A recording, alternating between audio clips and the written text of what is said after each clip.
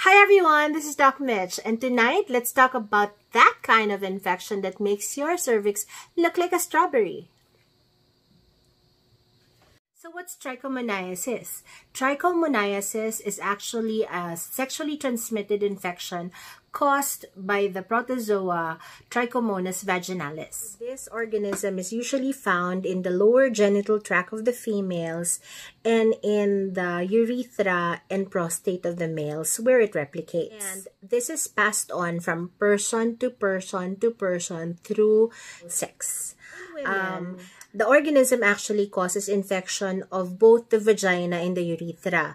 However, for the males, sa urethra lang siya talaga. Now, once the infection begins, this can actually easily be spread through unprotected sexual intercourse. However, Trichomonas, please remember this, Trichomonas vaginalis, you do not get it by hugging, swimming in pools, using the bathroom of somebody who who is infected with the Trichomonas vaginalis. So it's really just because of sexual intercourse. Sino ang at risk for Trichomonas vaginalis? Actually, yung mga tao na may multiple sexual partners or may mga iba pang sexually transmitted infections.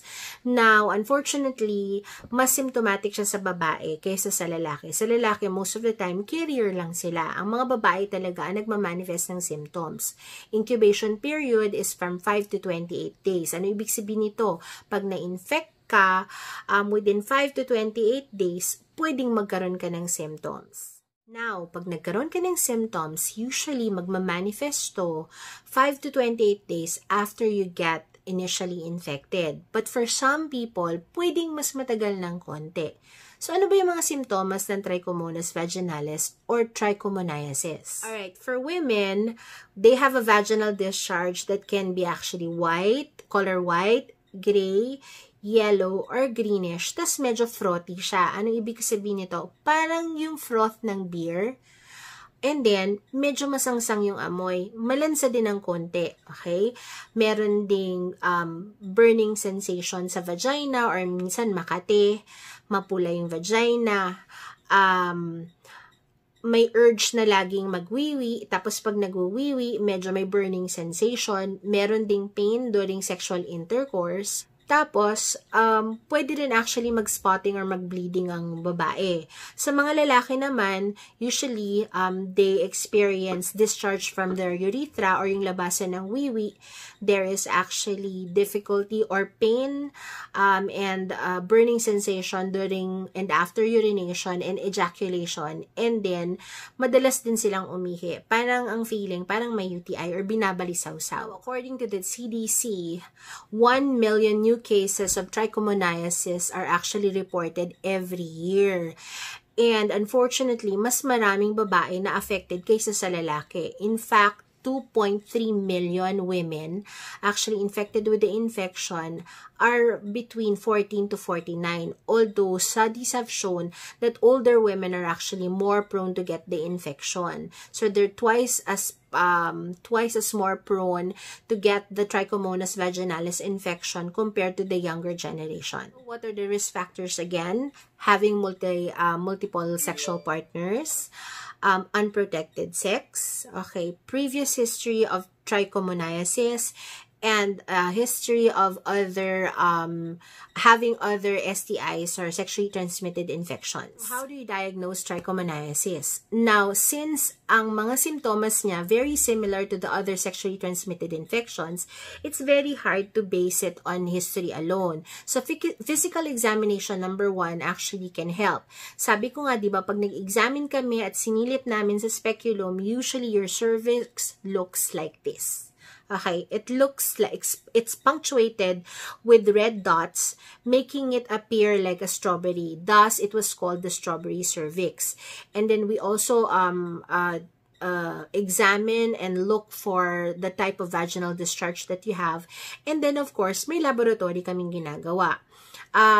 Sometimes, actually, we detect it sa pap smear, pero ang mga specific test talaga sa trichomoniasis is the wet mount, the direct immunofluorescent antibody staining, and then the culture. So, paano siya iti-treat? Okay, your doctor needs to see you kasi kailangan ang doktor mo ang magbibigay sa'yo ng prescription of the medications. Because ang ibibigay sa'yo is antibiotics, okay? So you can either be given metronidazole or tinidazole. The dosage of which your doctor will explain to you already. So very important that makita ka ng doktor mo para kung say, for example, it's just plain trichomoniasis, may isang specific medicine na ibibigay.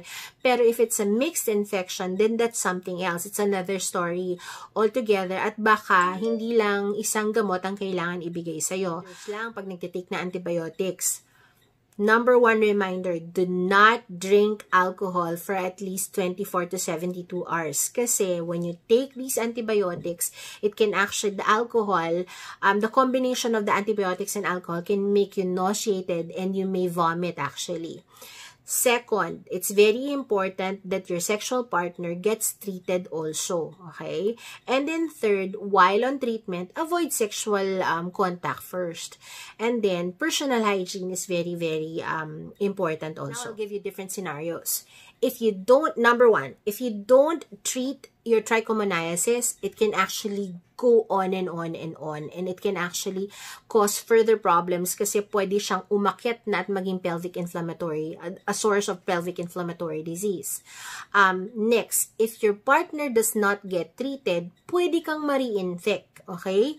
So, or if you don't finish your antibiotics, the regimen that was given to you kasi on the 3rd day you felt better, ganun din. Pwedeng mag-recur ang infection or pwedeng hindi mawala totally ang infection. And then lastly, okay, wait at least a week na wala na talagang simptomas, natapos mo na yung treatment, and then another week at least na wala na yung simptomas before resuming sexual activity. And very important question, do you see your doctor for follow-up? Ang sasabihin ko sa iyo, yes na yes na yes. Okay? Kailangan at least after 3 months, magpa-follow up ka sa doctor mo at magpa-retest ka because the chances for recurrence is 17%. Okay? Even with very effective and good treatment, pwede pa rin ito mag-recur. Kaya it's best to get retested. It's best to get reassessed. So, at least 3 months after the previous infection, it's good to go back to your OBGYN for a visit for a retesting. May complications ba ang trichomoniasis? Unfortunately, yes. Actually, if you have trichomoniasis, it's easier for you to get infected with the other sexually transmitted infections like gonorrhea, chlamydia, and bacterial vaginosis. And then, pwede actually magkaroon ng ascending infection and magkaroon ka ng pelvic inflammatory disease as I've mentioned earlier. And ano naman ang complications ng pelvic inflammatory disease? Ano ba yun, doktora? It's actually an infection, ascending infection coming from the lower genital tracts. Tapos papasok siya sa uterus, pupunta siya sa fallopian tubes. At ang mangyayari is, pwedeng actually, this can cause scarring in the fallopian tubes. Medyo mabablock siya, and thus causing probable infertility. Pwede rin magkaroon ng mga tubo-ovarian abscess at abscess sa buong abdominal cavity. So, it's really not a joking matter. So, it's really very important that you get tested and retested and you get proper treatment. One very special concern is actually getting trichomonas during pregnancy. Now, unfortunately, meron kaming mga nakikita na mga pregnant patients na incidental findings sa urinalysis or sa pap smear nila that they have Trichomonas Vaginalis. So, ano ang effect nito sa pregnancy? It can actually cause you to deliver prematurely or pwedeng low birth weight, so magaan si baby. And then, pwede actually, although very rare, pwedeng mapass on kay baby. At ang tanong, Doc, pregnant, pwede bang uminom ng mga gamot na sinabi mo kanina? Okay, usually, metronidazole and tinidazole is safe to take during pregnancy. So, it's better to actually get treated kasi nga, sabi ko, diba, it can actually cause premature labor or low birth weight infants. So, mas maganda na mag-take tayo ng antibiotics na for a week kaysa yung magkaroon ng komplikasyon si baby. So, bottom bottom line, whatever kind of discharge that you have, if you're not feeling comfortable, if you feel like it's really not normal, the best thing that you can do is actually go to your doctor.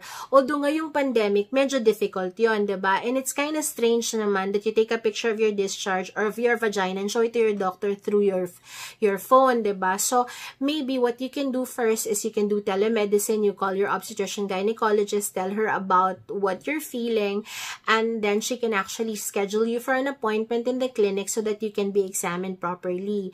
Hindi kasi biro, sabi ko nga, ang mga infections na to, it can actually cause more complications that we don't want, especially for those who want to get pregnant and want to actually have a family in the future. And it's important to note that bawat infection, iba din ang gamot na binibigay. So it's best to actually really see your doctor. So with that, hopefully you learned a lot. And then don't forget to subscribe, and I'll talk to you again soon. Bye-bye. Stay safe, everybody. God bless you. Bye-bye.